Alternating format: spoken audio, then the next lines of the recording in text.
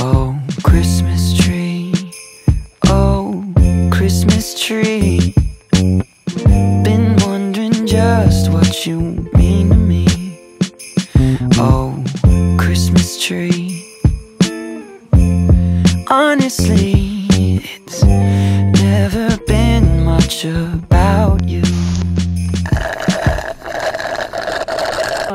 The vibes are immaculate. What's up, you guys? It's Hannah. Welcome back to my channel. Before we get started, I'm gonna address the most important thing about this entire video, and that is that my shirt does in fact say, "Have yourself a hairy little Christmas."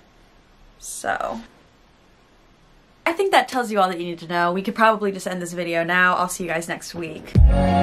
Psych, we have an entire video to get into, and I'm really excited for this one because, as you guys all read, you guys can all read, you guys all read the title. Today, I am going to be doing some holiday DIYs that are perfect to give as gifts. They're super easy and they are inexpensive. I made a massive holiday DIY video last year. I think I did 10. So many of them I love so much. Some of them were fails, okay, I'm not gonna lie, some of them were fails, but I have improved my craft since last year, and today I am coming to you with 4 more DIYs. In this video, I wanted to make these as simple as possible and also super affordable because it's no secret that this year has been very difficult for everybody, mentally, emotionally, physically, financially, you know, and the holiday season is not about giving gifts, it's about happiness and love and joy and showing people that you love them and care about them. You don't need to buy expensive stuff for people in order to get that message across. And honestly, for me personally, I prefer to give handmade gifts because I think that they are so much more heartfelt and sentimental, and also you can customize them more. It's just super personalized for the person. And you guys know that I love DIYs, I love crafting, and I love the holidays so much. That's what we're gonna be doing today. So without further ado, let's begin. So the first thing that I made for this video is kind of like a spin on a picture frame. It's like a combination of, you know, those like wooden signs that you can get that have quotes and stuff on them, and also a picture frame. I have really been enjoying the picture frames that have like a little clip or a clothespin that you put the picture on. I'll insert a picture. It's kind of more difficult to explain it. I can just show you. But I wanted to pretty much make a wooden picture frame slash sign combination. So it has like a picture and then a quote or some other saying or writing on it that kind of like matches who you're giving it to. You will see what I mean by that when I show you how to make it in a second, because I did mine for my grandma and I hope that she's not watching this. So grandma, if you're watching this right now, or if any of my other family members are watching this and you feel like you won't be able to keep a secret, I don't know, turn this video off. I don't want to give this away. So I did mine for my grandma, and it's a picture of my grandpa and I. A lot of the supplies that I had for this, I had around my house already because I have like a frick load of crafting supplies. Things that I didn't have were super inexpensive to get from the craft store. So that's what we're gonna be doing first. And now let's get into the supplies.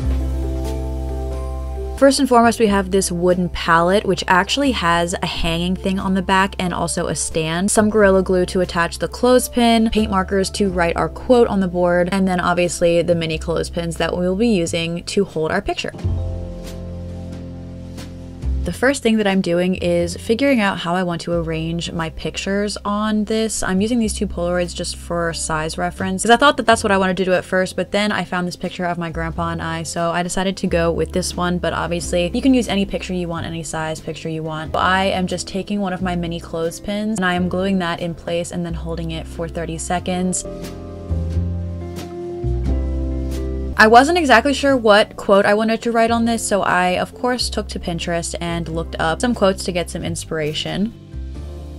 So once I figured out what quote I wanted, I made sure that my picture was in place so that I could write around it, and I sketched out the quote with a pencil. Obviously this is just to make sure that I don't royally up. I also really like to do calligraphy lettering, so I always look up a calligraphy alphabet on Pinterest and use it as a reference when I do this. I am now just sketching out the calligraphy part. I've gotten a lot better at this since last year, so I'm really proud of myself. Then once everything is sketched out, I am going over all of it with my white paint marker. This is a fine tip paint marker, which I think works best, especially because it will bleed a little bit if you're working on a wood surface like this one. The key to calligraphy that I've found is that you want to make the line thicker on any downstrokes, so you will see what I mean by that as you watch me do this, but I always go over my sketch one time just without doing any emphasis on the downstrokes, and then I go back and then make those lines thicker so that it ends up looking like this.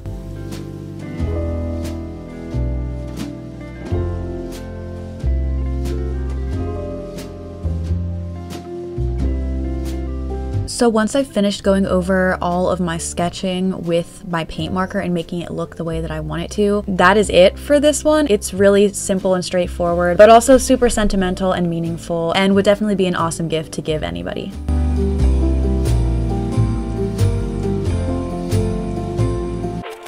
For our second DIY, I wanted to try my hand at jewelry making a little bit. Okay, that sounds a lot more intricate than it really was. I pretty much wanted to make a necklace, obviously a personalized one, duh. I used to make charms out of clay when I was younger, and I would put them on bracelets and stuff, so I have done a little bit of this before, so I had a bit of an idea of what I wanted to do here. Pretty much just went to the craft store. I went to the beading and jewelry making aisle. Every craft store has one. What I love about this is that you can literally get a chain or a pack of them. They sell them in packs too, and you can put any charm you want on it. You could spell things out with letters. You could just put like a heart charm, like what, there are just so many different charms that you can find at the craft store. They have tons on Etsy, so there's lots of options here to make it perfect for the person that you're giving it to. Really excited about this one, and I think that it turned out really cute. And also the last one turned out, oh my god, if I do this on myself, I'm really proud of it. So we're gonna keep this momentum going, and we're gonna get into this second DIY.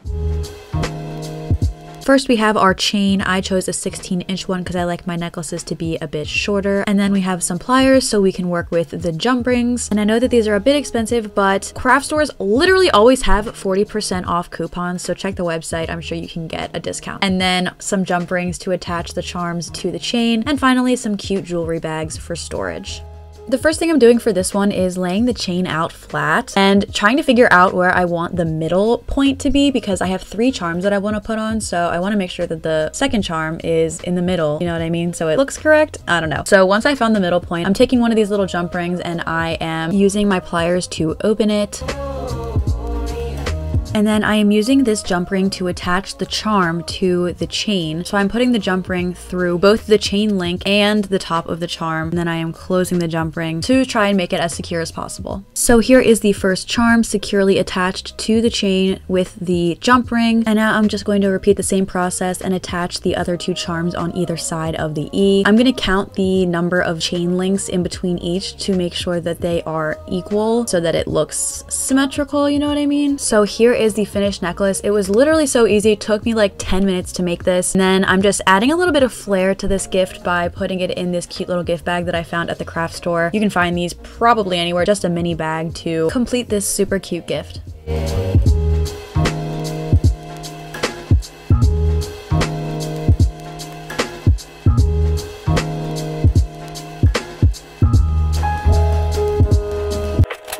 Our third DIY, this is very on brand for this year. I'm making a mask hanging type, what?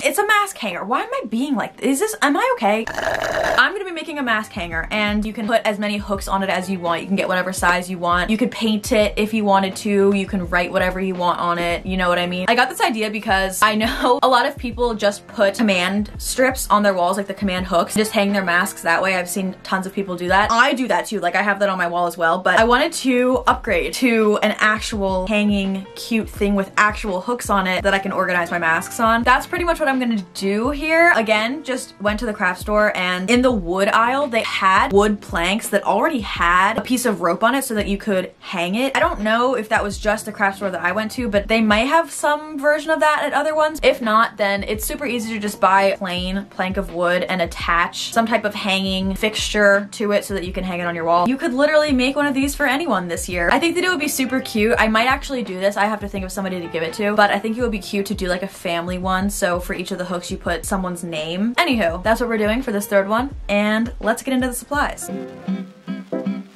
First up, we have our wood sign, which conveniently already has rope on it to hang on the wall. And then we have some cup hooks to hang the masks from, and paint markers, of course, to write our quote on the board. The first step for this DIY is very similar to the first one that I showed you. I am going onto Pinterest and finding some inspiration for what I want to write on this little wooden board. And then I'm sketching my little saying out with my pencil before going over it with the paint marker.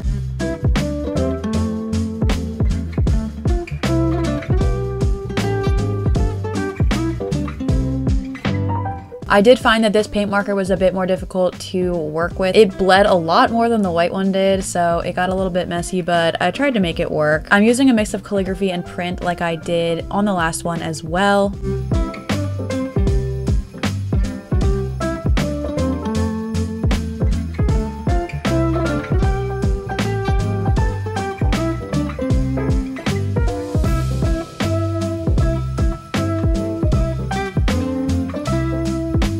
So once I have my words painted on, I am actually going to break out a ruler and I'm gonna try to measure 4 equal distant points of where I want to put the hooks. I did my best with this. They're definitely not 100% equal, but who cares? So then I am breaking out these hooks that I got from the craft store. They're actually cup hooks, or also could be called mug hooks, but they just look like this. They have the little screw on the end, so pretty much all you have to do is push and twist to get them in the wood. It's a little bit hard, I'm not gonna lie. Maybe I'm just weak, but despite that, I still feel like this is definitely the easiest overall method.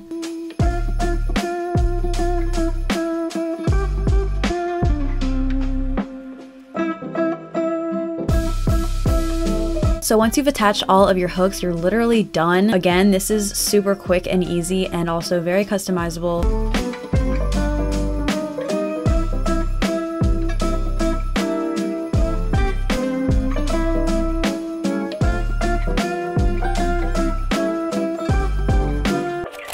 For our fourth and final DIY, this one definitely is on brand for me. This is something that we should have all expected. We should have seen this coming, and that is a candle. Wow! Not just any candle though. We are going to be, how do I want to word this? Like, what do I want to call this? I'm just gonna call it a thrifted candle, I guess. I went to the thrift store, I went to the home section, and they have tons of mugs and glasses and other random knick-knacky type of containers there, or things that you could use as containers. I love that section of the thrift store. It's truly one of my favorites because there's just so many random cool things that you can find in there, and they're all so inexpensive. I just went to that section of the thrift store and I found this little, I don't even know, is it a cup of some sort? Only 99 cents, and I decided that I wanted to turn it into a candle. I wanted to put a candle in there, make it all cute and everything, so that is what I did. As we all know, I have a problem. My candle collection is quite extensive. Bruh. I decided that I wanted to reuse some candles from there and put them into this DIY to give to somebody else. What I was looking for were 2 candles that were either similar or the exact same, that just I had used up almost all of it, but there was still a little bit at the bottom. You know what I mean? I actually found 2 of the exact same candle from Bath & Body Works. It's the Marshmallow Fireside one. So I decided to take both of those and repurpose them into this DIY. If I didn't have 2 that were the exact same, I probably would have tried to choose 2 other candles that were like complementary, or that I thought the scents would mix well together. I'm really excited about this. You guys know I love candles, so let's just get right on into it. The first thing you're gonna need is a container of some sort. Like I mentioned, I got this one at the thrift store for 99 cents. You're also gonna need some candle wick. I like to get the ones with the round discs at the bottom. And then to spice up the plain mug, I wanted to tie a cute tag around it, so I picked up some gift tags, twine, and a Sharpie for that. So earlier this morning, I actually put the 2 candles that I'm planning on using for this in the freezer, and I'm letting them sit for a few hours because that is supposed to help you to get the wax out easier. Next, I'm gonna set up the tag that I want to tie around the candle. So I pretty much just wanted to write the name of the candle on this tag. It's kind of like a label, I guess, so I'm just writing Marshmallow Fireside on it, and I did this a few times. I had some trial and error, and even when I thought that I made one that I finally liked, I ended up changing it anyways. That'll happen in a second. So I cut a fairly long piece of twine and I just wrapped it around the top of this mug and tied it in a super cute bow, if I do say so myself. And there is the updated tag that I made. So that is it for the tag / label situation. Now getting into setting up the candle and preparing it for pouring the wax. I f***ed tucked up here. You will see it in a second, but the way that I just placed the wick in there with nothing to secure it, that's gonna be an issue. But for the time being, we're just gonna keep chugging along and pretend like everything is fine. So I just went ahead and removed the candles from the freezer. They have been sitting in there for a solid 5 hours, and now I am attempting the extraction surgery to get this wax out of the damn jar. The first one went pretty well, I'm not gonna lie. It came out in one solid piece. The same cannot be said for the second one, but I eventually got it out in many pieces after a while. So in order to melt this wax down, we need to make a double boiler situation. So I'm taking all of the wax pieces and putting them in a Pyrex measuring cup because it's safe to be put in heat pretty much. And I am taking a bigger pot, filling it with water and putting it on the stove, sticking the Pyrex measuring cup inside of the pot and turning the stove on high to boil the water. So the water in the pot obviously will get very, very hot as it is going to be boiling, which will then cause enough heat to melt the wax that is located inside the measuring cup. In total, it'll probably take about 20 minutes for the wax to melt completely, but make sure to watch it though, because you never want to leave a pot on the stove unattended. Safety first, you guys. Yeah, so this is where shit hits the fan. As you can see, the wick is clearly just chilling with nothing to hold it up. I don't know why I thought that I could get away with that, and I just simply didn't think about the fact that I would have to hold it there until the wax dried. Shit, I have f***ed up. One thing led to another. I realized that I royally f***ed up, tried to balance it, and then I just said fuck it because the bottom part melted off in the wax. So I had to get an entire new wick, and then I finally did what I knew I was supposed to do the whole time because I've done this before. I don't know why I didn't do it, but anyway, I wrapped the wick around a pencil and let it dangle in there so it was secured and it could dry, okay? Okay, bless. So long story short, ladies and gents, always wrap the wick around a pencil or something and let it hang into the wax that way so that it will stay straight and in place while the wax dries. So then I'm just clipping the excess wick off. I don't know why the hell there is a big dip in the middle of that. I've never seen a crack like that before, but you know, first time for everything, so love that. After that little mishap though, it still turned out super cute in my opinion, and I am proud of it nonetheless.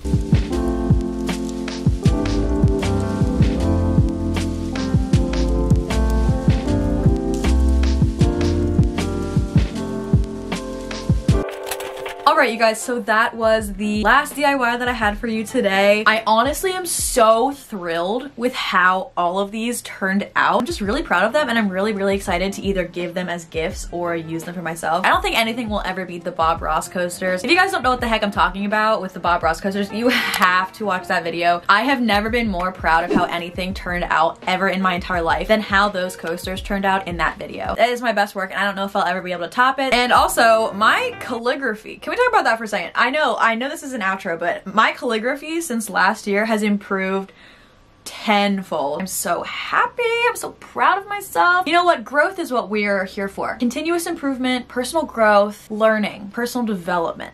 Okay? We love to see it. We love to see it. That is going to be the end of today's video. I hope that you guys enjoyed watching this as much as I enjoyed making it. If you guys make any of these DIYs, please tweet me pictures or post them on your Instagram stories and tag me in them. I want to see what you guys make. I hope you guys have an awesome holiday season. That is gonna be it. Again, thank you guys so much for watching. I hope that you liked this video. If you did, make sure to give it a thumbs up. If you've stayed until this point in the video, comment down below I'm a real one because you're a real one. If you want to see more videos from me, make sure you hit the subscribe button. I post a new video every single Sunday. And if you forget that I post a new video every single Sunday, or if you just want to get notified right when I post a new video, make sure you turn on my post notifications as the little bell icon so that you get notified right when I post a new video. And yeah, I think that's it. I hope you guys all have a wonderful rest of your day, and I'll see you guys in my next video.